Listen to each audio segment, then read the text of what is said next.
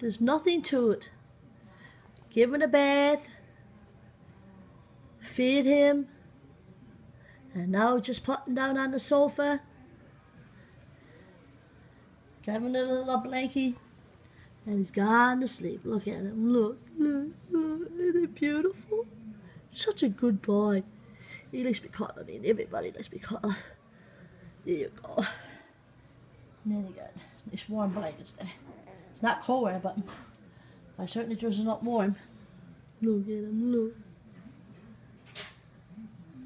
Let me show you. Oh, he's gonna sleep. See? There you go. Go sleep, my love. Go to sleepy. Go to sleepy, my love. Jesus loves me, this I know, for the Bible tells me so.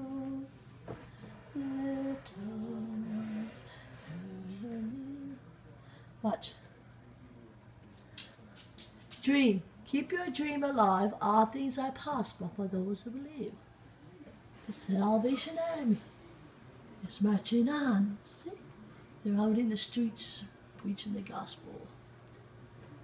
It's the one I got after I got commissioned in St. John's, Newfoundland.